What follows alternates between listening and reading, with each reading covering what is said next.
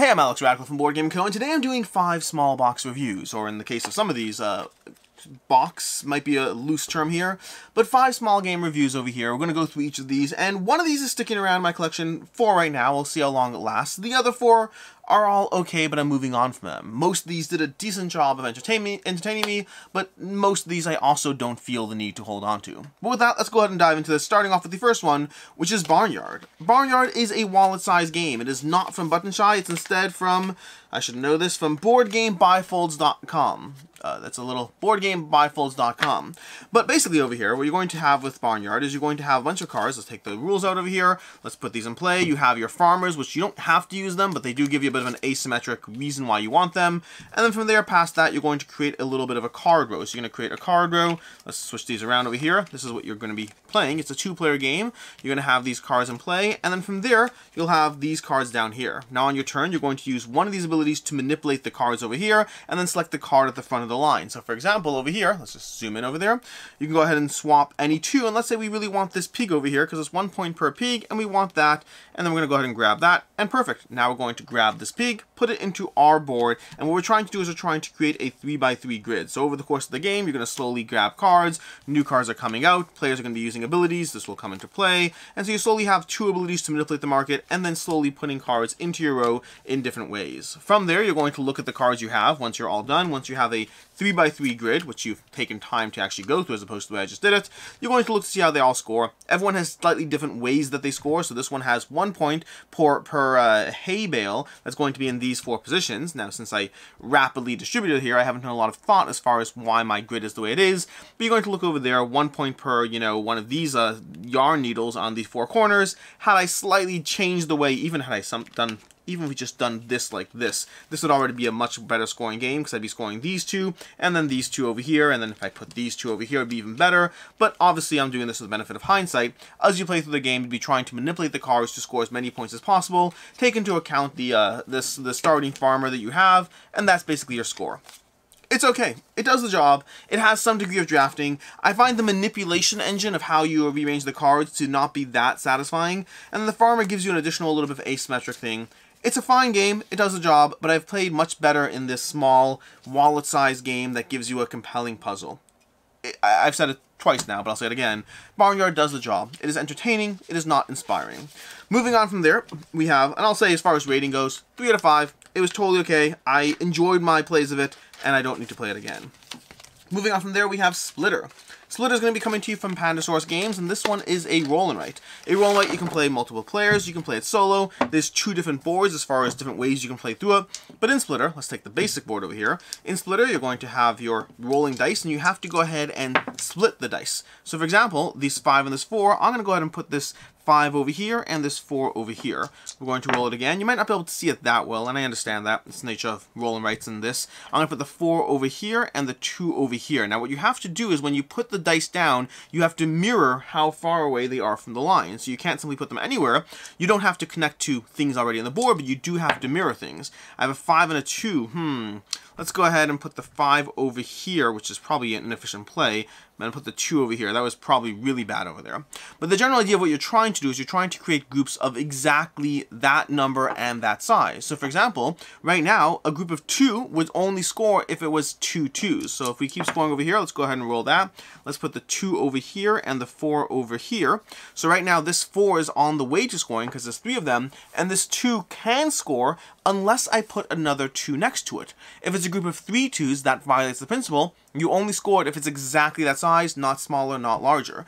The tricky part is as you roll dice, you're constantly dealing with the fact that you have to try to mirror what position is good for both numbers on both sides. So for example, I think I'm going to dump this 6 over here where it has lots of room to grow and put the 4 over here where I've now closed off that section of 4. The more you play through it, the more you have to make interesting decisions. So for instance, right now I'll put that 5 down here, and then, ooh, nope, that's the 5 over here, and the 2 over here, and erase that 5, that was a mistake over here. But the general idea being that I now have a 3 of my 5s, and this 2 over here is already done, assuming I don't put any more 2s next to it.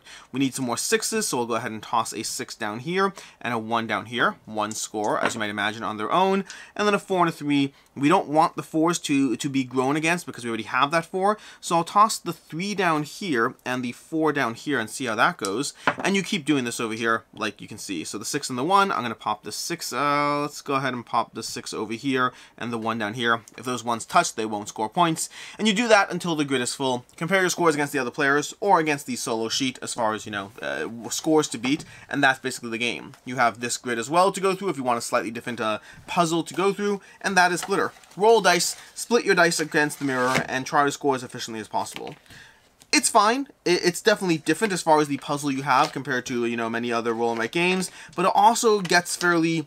What you see in the game is what you get, and it gets fairly samey after a few plays. You do not need the number of sheets this game comes with because the game will become repetitive after your 4th or 5th play without a ton of variety as far as how you engage with it. Again, it does the job. It's fine, but in a world of amazing and excellent roll and writes, Splitter is just fine. Another 3 out of 5. Many of these, for the record, are 3 out of 5s. All of these games are...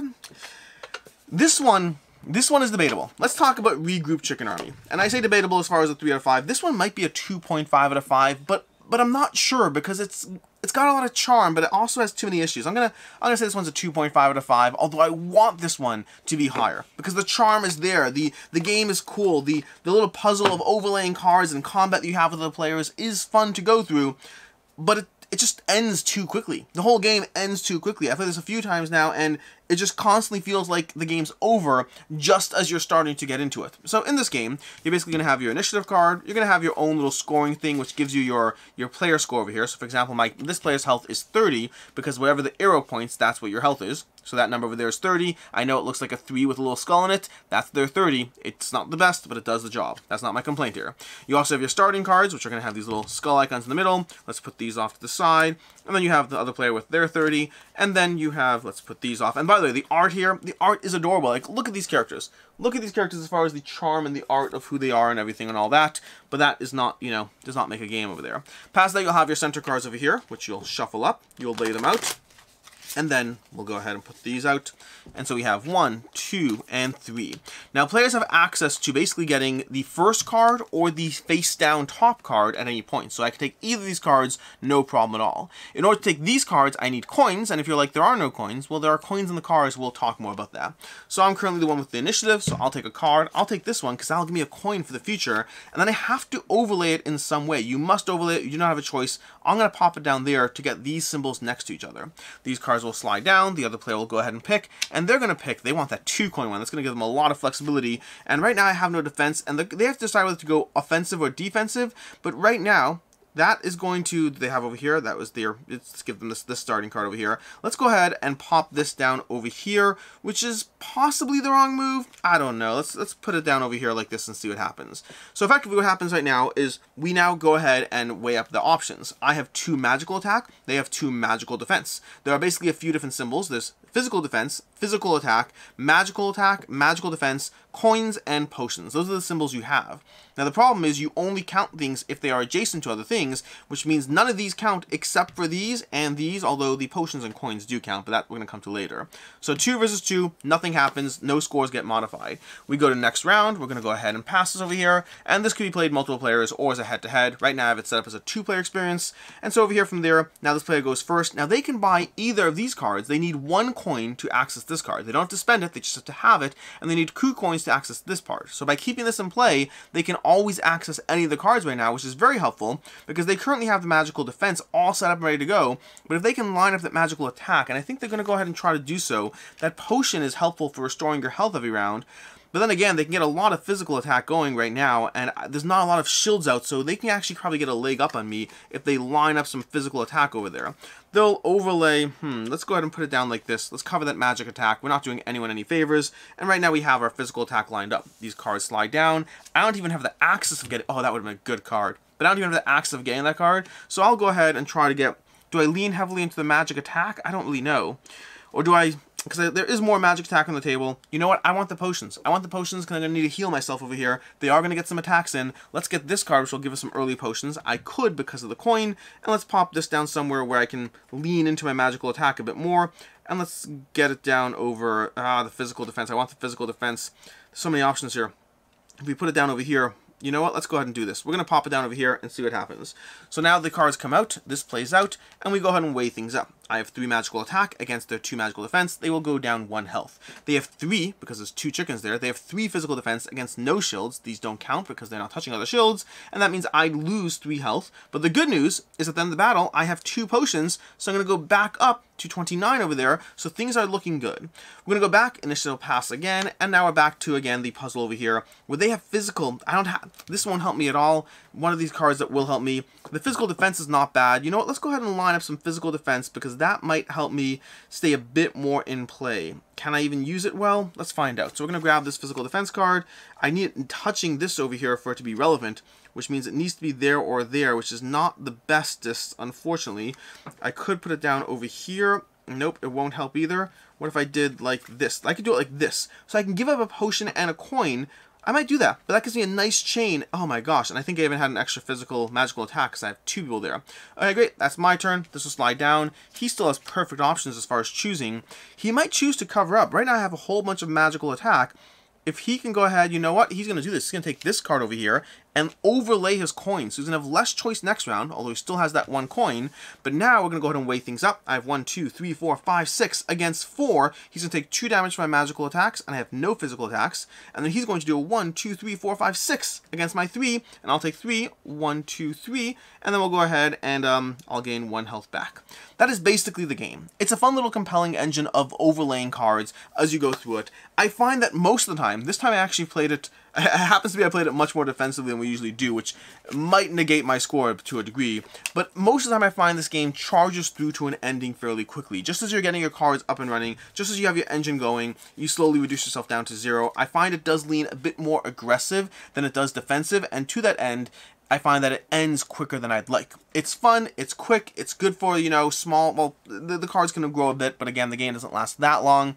It's an enjoyable little puzzle with great art, with great little theme and charm to it. My biggest complaint is that I find it leans more into the attacking than defending, to the extent that I find most games end just as it's kind of getting interesting. Not a lot going on, it does have charm, but I wish it lasted a little longer or had a drop more complexity. 2.5, I want to like it more than I actually do. It really is charm. The chickens are adorable. I mean, this company, by the way, Draco Studios, not Draco Studios, they, Detestable Games, or maybe both, they have a bunch of games in this line, and they are all very charming. I have not played most of them yet. With that, let's go ahead to Longboard, designed by Reina Knizia and put out by 25th Century Games.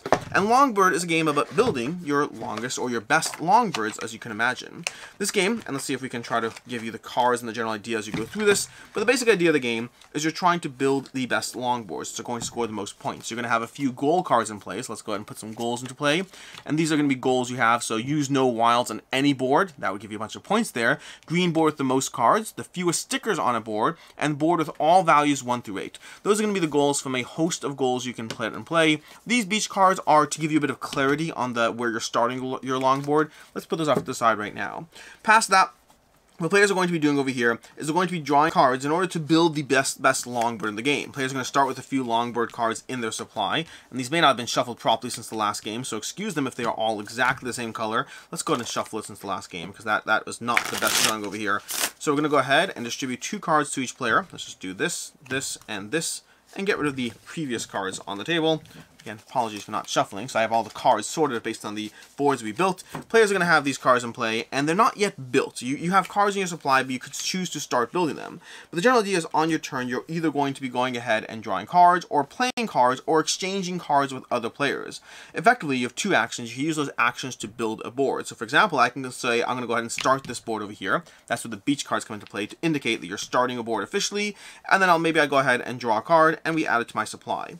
Now, cards are either in your supply, in the deck, or your boards you're starting to draw. The problem is you can steal boards from other players as you go through the game. So for example, I can take this 5 over here, and I can exchange it with this 4 because I really want this 4. Whenever you exchange cards, you have to exchange for 1 card, and the sum of values have to be greater than that card. So a 5 has to be greater than a 4. What you're trying to do is you're trying to build longboards, but whenever you build a longboard, you have to have the same color. or a wild, and it has to be the same number or higher. That's why you have things like using no wilds on any board would score you 3 points, but maybe we don't care for that. Maybe we just want to go ahead and start. And you can't start with a wild, by the way. That has to go on top of the cards.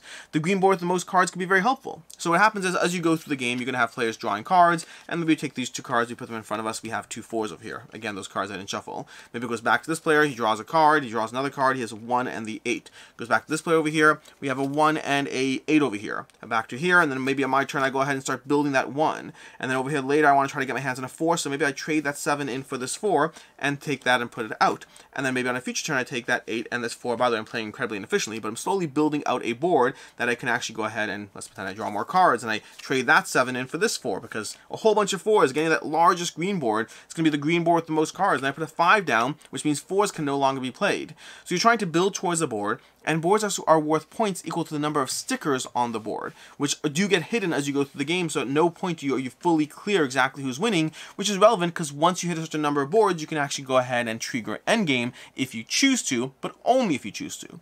And so the game comes down to a combination of drawing cards, playing cards, and trading cards with other players while trying to get as many stickers on the boards you're building, and while trying to be mindful of the various goals in play that will give you extra points.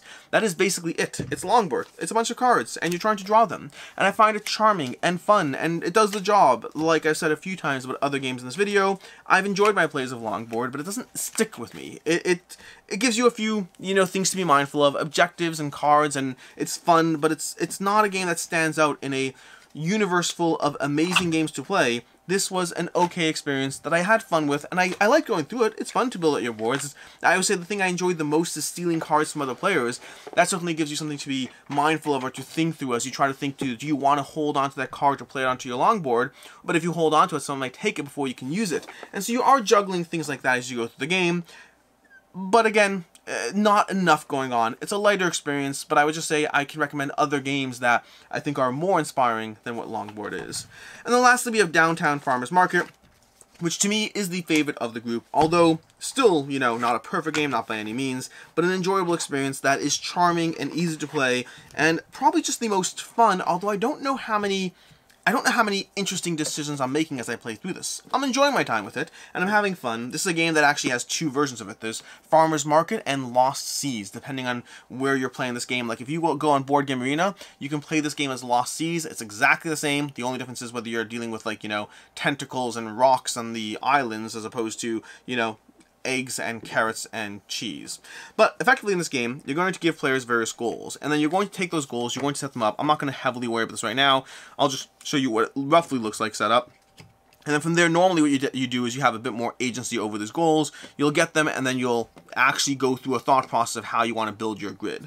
Or you can, if you're starting off for the first time, just give players the goals, give them a good mix of easy and hard, and just have them start off the game. Again, once you play through it the first time, you're like, oh, that makes sense, and this is how I want to build my grid. But spending too much time thinking about how you want to do your goals before you've played this game, I think is not worth it. Past that, you're going to go ahead and distribute these tiles over here, and we're going to distribute these tiles, let's put them above the grid over here. Let's actually move everything down a drop. So you're basically playing these tiles above the grid in a selection process that will vary slightly depending on the player count, but in general, you put down 5 tiles. I'll just run this as a 2-player game for right now, and then we'll talk through things. But effectively, on your turn, you're going to go ahead, in a 2-player game, you're going to draw 1, discard 1 when you play through this. Now, this game, I will note, there's the way the game is meant to be played, and the way I tend to play it, which is slightly different, but that will factor into my opinion of things. The way the game is meant to be played is you draw and discard. There's agency over denying others, and then agency over what you're doing. What I'm trying to do is I'm trying to fill out 16 tiles in this grid in a way that will score me as many points as possible by looking at the various goals. So, for example, in this column, I will score 6 points if I have 8 symbols total. Cards have between 1, 2, and 3 symbols, and I want 8 across 4 cards. So, for example, a 3, 2, 2, and a 1 would accomplish that. That would be 8, because math. Over here in this column, I want 10, which is slightly harder, so it gives you an extra point for that. In this column, I get 4 points for every grouping of those 3 symbols, which means off the bat, this might be a good tile to start with because it'll already give me a few of those, so might that one. But then over here, I want to have the most milk, meaning in this column, I want more milk than anything else. In this column, in this row, 1 point per egg. In this row over here, 9 points for having 6 of the same symbol. That means you need to lean into a specific symbol over there. Over this one, I get 6 points if I have 2 corn and 1 bread. And this one, I get 1 point per corn. So I'll go ahead and I'll grab this tile over here, because why not? Let's put it over, I want the bread in this column. You know what? I'm just going to go ahead and grab this one over here. We're going to pop this one down here. This should work nicely. It'll fulfill the bread over here and the corn over here. I'll still need one more corn in this row, but exactly one more corn. I cannot afford any more bread or corn. Well, I can afford one more corn. No more bread in this row. Then I'll go ahead and deny one of these tiles to another player. So let's pretend I look at that player's grid over there. I say, you really want milk. I don't know. You want milk. Fine. I'm going to go ahead and discard this tile and remove it from the game. Then the other player will take a tile and discard a tile, and they'll be left one tile next for the next round, which is always, at any player count, that always is going to be the case. Now again, player count will slightly differ as of exactly the selection process, but generally there's a degree of selecting and discarding, and then one tile left over for each round. Now the other player goes first this time. They'll go ahead and take this, and they'll discard this eggs because they know I want the eggs. They know that I do want the eggs. I did want the eggs. But I'll go ahead nonetheless, and I'll put this one over here because at least I can start locking in milk and still get an egg. I do need some milk in this column after all. That's the basic idea of the game. You're slowly going to be filling out the grid by gathering various tiles, and it starts off all full of promise as you think through how you can get that perfect experience and that perfect game, and then slowly but surely you watch your dreams crash down around you. Not that dissimilar than Calico. If you played Calico, kind of the same feeling. You start off thinking, I can do everything, and then you go to the point where you're like, I did nothing because I shot too high and thought I can get everything done, and you can't in this game. Now, one thing I will say is when I play the game, I tend to teach it and play it with less of a denial game going on, meaning usually, let's say we're playing a 3-player game, rather than setting up 5 tiles like you're supposed to, I'll set up 4 tiles, everyone picks one, there's 1 tile left over. In a 2-player game, I alternate selection instead of doing a discard. Now, I do that because I find this game it's a fun, simple little puzzle to go through, and I enjoy it. I enjoy the little selection of trying to figure out how you can score points in this game, but I find it doesn't lean as well into the denial game. Like, it doesn't feel like a game that should have denial in it. I don't care enough about your puzzle. I'm not overthinking exactly what's going on. And yes, there are times in the game where I would say when I play through a full game of this with denial, I would think that of the, I don't know, 16 times, I don't know the exact number, but of the 16 times or so that I am thinking that I'm denying you a tile, 2 of them I actually like really think there's meaning behind that. And the other 14 are kind of like, whatever. There's things you could take, there's things you can do. I put more thought into the denial than I care to, and so I kind of have just taken it out of the game as I play through it. So understand that I like this game, but I think the denial just doesn't play well in it, and so I've adjusted the way I engage with it to play through the point scoring optimization and just removing the denial entirely. But with that adjustment made, I like it. I find it is fun, it is simple. It's the same idea as Calico. If you like Calico, if you like that idea of grabbing tiles, of trying to perfectly score, it has that. I do have a few small complaints around it. One I already fixed and adjusted. The other is that you pick various scoring goals when the game begins, and you have a choice between picking harder scoring goals or easier scoring goals. Now the problem with that is that it kind of ultimately comes down to what comes out. Sometimes, if you go for the higher scoring goals and things work in your favor, you're just going to win. But it doesn't feel as, I guess, finely balanced as a game like Calico might be, where you're all playing with the same board and fighting for the same things to a degree. Not exactly the same board. There are differences to the board in Calico, just for the 2 of you who are about to comment that. I know, but I mean the scoring goals and things. So I like the game. I enjoy it. I think I'd always choose Calico over it, but this is a little less brain-burnery, and it kind of operates in the same sphere. This one's easily my favorite of the group. It's still a 3.5. It's not like knocking out of the park, but I find that for the weight class, the teach, and the general play experience, it's fun, it's simple, it's enjoyable, and it's sticking around, at least for now. In any case, those are 5 mini reviews. A quick summary again. Farmer's Market, I enjoyed this one. I find it compelling, simple, and engaging, and again, definitely on the simple side, but it's fun. Something about it is charming and fun and rewarding. Barnyard is a decent game, but I have better games that focus on the whole pick and choose and scoring optimization. Also, the art doesn't draw me in either. Splitter is totally fine and enjoyable, and I've had fun with it, but in a world full of intricate roll and writes, this one is play a few times and move on from it. Regroup Chicken Party, despite giving it the lowest score, has probably the most charm from all these games. The most charm, and the one I want to like the most. Like, I feel like a few small tweaks and changes, and this could be a game that I easily had in my collection. As it is, it's fun, it's okay, but there's other games that do that overlay mechanic that are a little simpler, and it's fun. I want to like it more than I do. I want to. My issue with this is not the game or the charm or all that, it's just that it ends too quickly for what it's doing. And then lastly, Longboard is fine, does the job, but also, it just does the job. And that is it. These are 5 simple, small mini reviews. I hope you enjoyed this video. Until next time, I'm Alex Radcliffe from Board Game Co., and I hope you have a good one.